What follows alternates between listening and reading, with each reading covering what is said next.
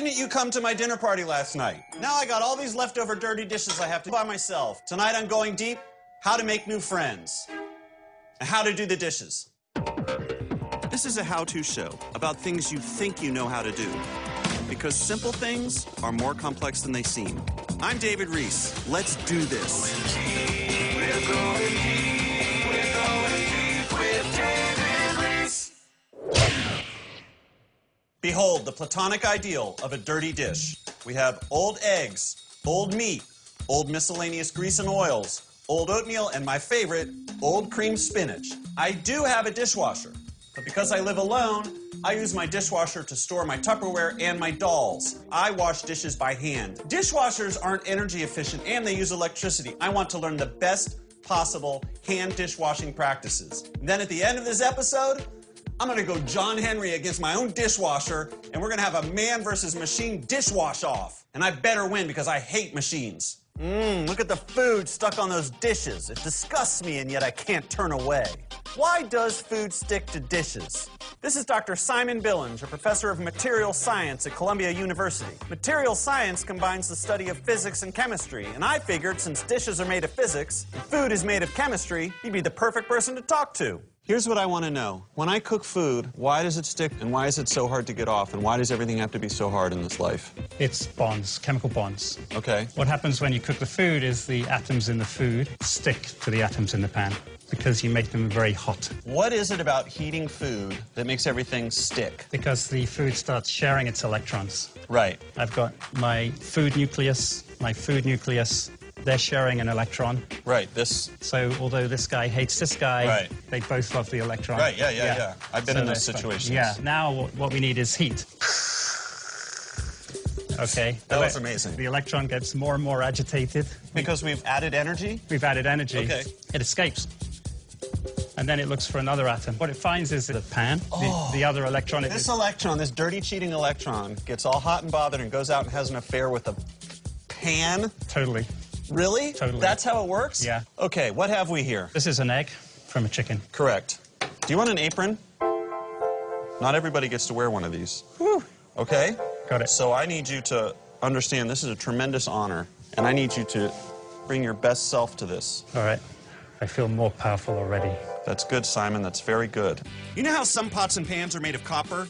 Well, Simon took 2 pieces of copper and dipped them in egg whites. Then he placed the pieces on top of each other and put them on a hot plate. This symbolizes an egg being cooked in a copper pot, right? This is correct. Okay. There's a lot of water in there. In the egg white? Yeah, and we kind of want the water to come out because the water gets in the way, actually. A lot of times when you cook, the water will boil. It'll form a little vapor layer in between the food and the pan. That would be good for me then, because then the food wouldn't stick to the pan. Yeah. Is that really true? Yes. Why isn't everyone on the earth doing that? Because you love that delicious brown sear. I don't give a about anything about the actual experience of eating food. I just need nutrients in my body, and if I could take nothing but pills, I would do that. We waited for our copper egg sandwich to cook up, and when it was done, 2 pieces of copper, and they're stuck together because the egg is acting as a glue. Yeah. But really what's happening is the egg electrons are joined with the copper atoms. Yeah. When it cools off, why don't all the electrons go home to their proper nucleus? Because they found a new, like you said, they're in a new relationship. And they stay in that relationship even when the heat and the energy goes back down to normal. Right, right. They've just started a new life. They started a new life together. That's effed up. But once these atomic bonds are formed, how do you break them, Simon? If it's not burned on, you did it at low temperature. You can just use water, and the water molecules will work their way in. They won't make a bond, but they'll just weaken the bond, and it will come off. So the problem with water is it has a very high surface tension. So the water molecules kind of stick to each other, and that actually prevents the water molecules from burrowing in and breaking up those relationships. Why is water such a piece of... So you put a little bit of detergent in, and that actually lowers the surface tension of the water. So it allows the water molecules to actually get into tight spaces. Is detergent like lubricant for water? Yes. But it's still water that does the actual cleaning? Yeah. Because the actual cleaning is breaking these atomic bonds? Yeah. That's what I'm talking about. Think of a dirty dish as the hottest nightclub in town. Water wants to get in, but he's a little too chubby. So soap helps ease him through the doorway. But never forget, it's water up in that club. Add water while cooking to create a vapor barrier. This will minimize sticking and taste. You know how British people, all their food is just boiled? Yeah. Is that because you hate doing dishes? And so you just add water to everything? No, it's just because we don't know anything about good eating. Oh, all right. What about when stuff is so stuck on that soap and water can't get the job done? What about when you need to physically scrape? This man is O'Neill Tootsis, and he is paid to scrape barnacles off of boats because barnacles slow down boats, and slow boats are for losers. Exhibit A, crusty oatmeal. I brought O'Neill one of my gunked up bowls. We brought it in the carry-on luggage when we flew down to Florida. People thought we were crazy, but we were just having fun. Exhibit B, a boat covered in crusty barnacles. crusty barnacles. Oysters, too. Oh, really? Yeah. Oh, yeah, that's an oyster. That's an oyster. How would I clean this using these techniques? You'd probably want to get it wet first. We usually do this underwater, but for the circumstance, we'll, What he's too polite to say is we didn't have the money or the insurance policies, nor I the license to actually get in the water. Okay, what does the soaking do? Soaking will just soften up the texture of the oatmeal. Step number 2 is? You would take a large scraper, Right. and you'd come along the boat. You don't want to angle against the boat and hurt the integrity of the paint. Okay. You kind of want to just go at an angle. Right. Can I try the scraper on this part of the boat? Absolutely. Wonderful. Okay, I love that. Wonderful. That was really satisfying. Exceptional. So next, you get your typical 5-in-1. Okay. You get it at any hardware store. What you're gonna do is you chip away, and sometimes you're hitting the center of it, which kind of loosens up the whole structure of the calcium. Oh, so you should aim for the middle? You kind of bang it in the center, and then swipe it. Like. Yes. Oh, did you see that? Exactly. Did you see that? Obviously, Did you see that? This is like a whole oyster bar right here. Look at this. Yeah, it makes you think twice about eating them. Well, I didn't need to hear that. Coming up, you may think you know how to clean your dishes, but we're just getting started. Oh, and your sponge can kill you. Wait a minute. Is that the biotoxin that kills fish is in my nose now? Exactly. Oh, okay, great. I'd like to share something disgusting with you now. Do I have your permission? A 2011 study found that 86% of kitchen sponges have mold, and 77% tested positive for coliform bacteria. So what's the secret to a nice, clean sponge that stays clean? Welcome to Tarpon Springs, Florida, an all-American community founded by Greek sponge divers. This is Sophia Constantine, and she runs the Natural Sponge headquarters, and I love her scooter. Now tell me everything you know about sponges. Go. A sponge is the simplest form of a multi-celled animal. There's a tissue that surrounds the sponge called gurry. A few reasons. Gurry? Gurry. Okay. They like to grow in calm, clean water. Okay. They naturally grow in the Aegean, the Mediterranean, and the Gulf of Mexico. They have been used in human society for 2,500 years. So we're done. Turn the boat around. Good job, everybody. Greek immigrants have been harvesting sponges in Florida for more than 100 years. The man you're looking at is Frank Note, a sponge diver. Oh, 12 pounds? This is so you can just walk along the bottom of the water. That helps. And they naturally put off a toxin. They don't want fish and stuff living in them. Sophia, I'm done. All right. I don't want any more information about All right, sponges. fine. Let's do it. Let's do it.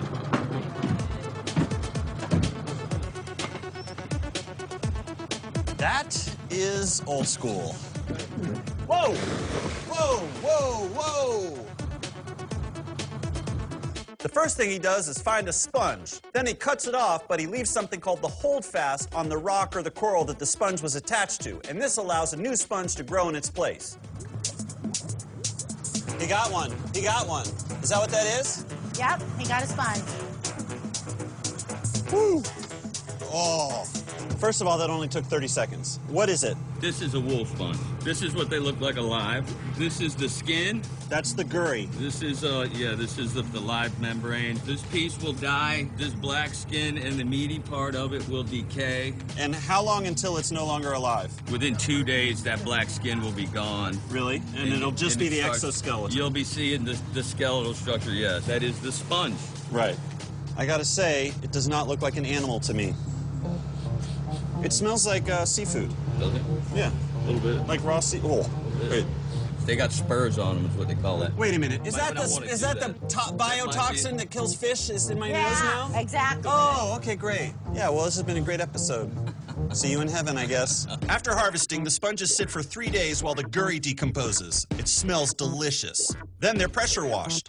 So this is a... This is a clean sponge. You can tell the difference between a natural sponge and a synthetic sponge just by looking at it. The natural sponge, their airways are all connected. All those airways and chambers are all connected. So when you squeeze a sponge, you flush everything out. So therefore, mold and bacteria do not. That's not an issue with natural sponges, but it's good to soak them in baking soda and water.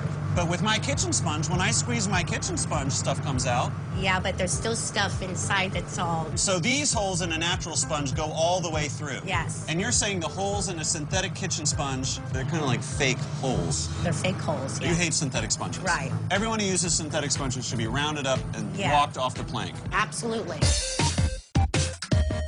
Remember, sponges are animals. Who's a good boy?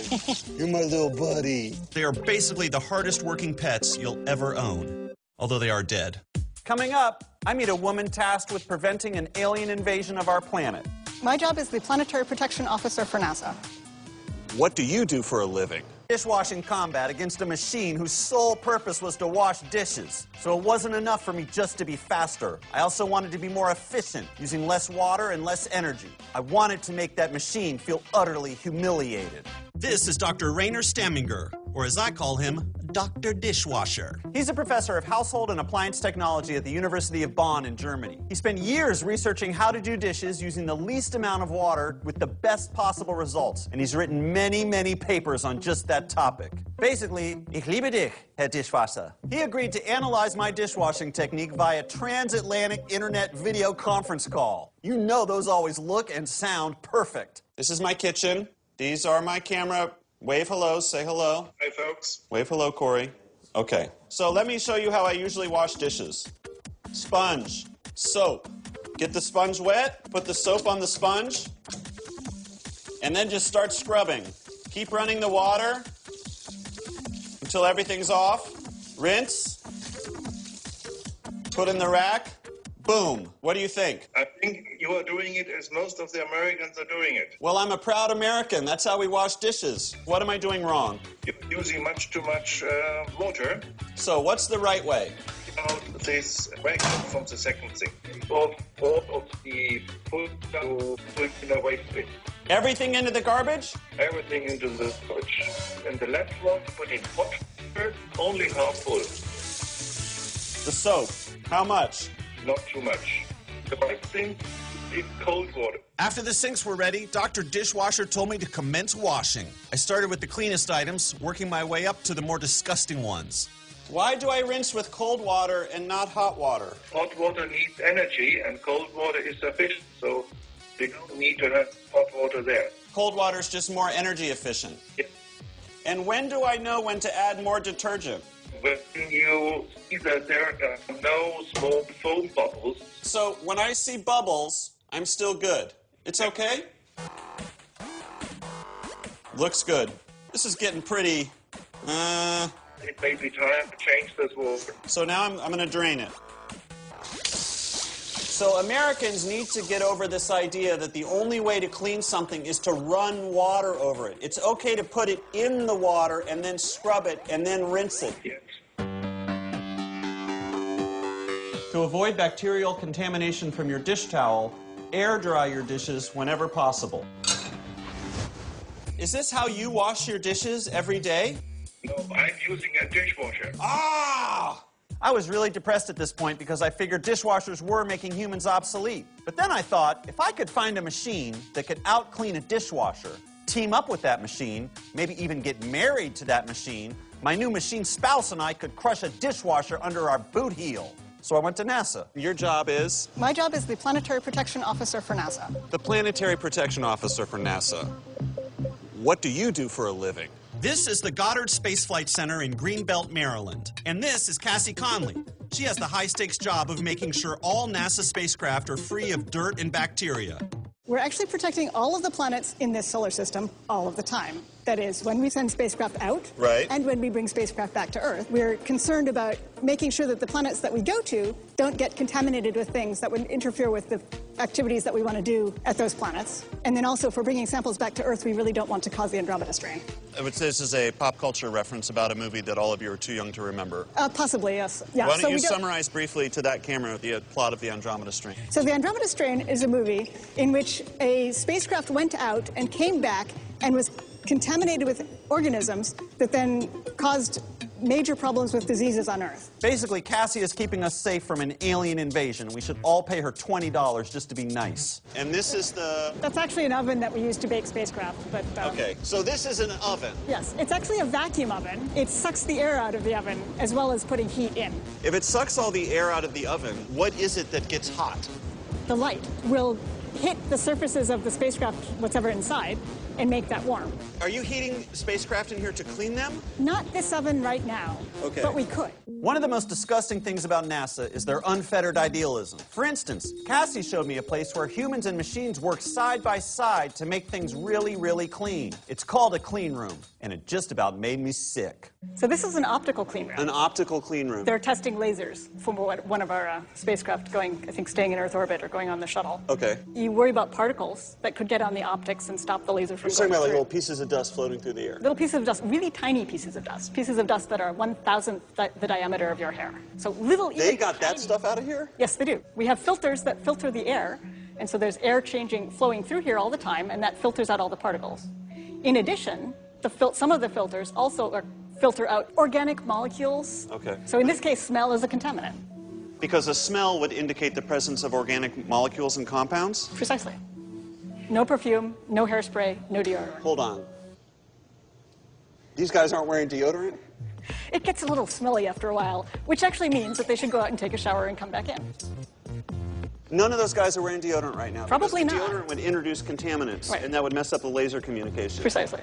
Coming up, man versus machine, human versus robot, hope versus despair, life versus death. Damn it. To tell you the truth, my trip to NASA kind of freaked me out because it was like, I'm never going to get my dishes that clean. I can't fit one of these gigantic ovens in my house or pay a bunch of guys in spacesuits to go over everything with their weird cloths and rags. How clean do my dishes have to be? What is your dishwashing practice? To scrub the dishes a lot. Mechanical removal is the best mechanism for bioburden reduction. And what is bioburden? Bioburden means all those little invisible things that are on your dishes. So you scrub a lot? I scrub the dishes a lot. It depends on what you need to be clean, how you need things to be, what the definition of clean is. You need to decide before you even wash your dishes what clean means to you relative to your own preferences. Exactly. And then you pick a strategy based on that. Precisely. That's exactly what spacecraft engineers are really important for them to figure out. You guys have to define your goal before you even know the strategy that you're going to employ to achieve that goal. Absolutely. I always thought, I'm going to clean my dishes, and that means that when I'm done cleaning them, they'll be like brand new, like fresh out of the box. There'll be nothing on them.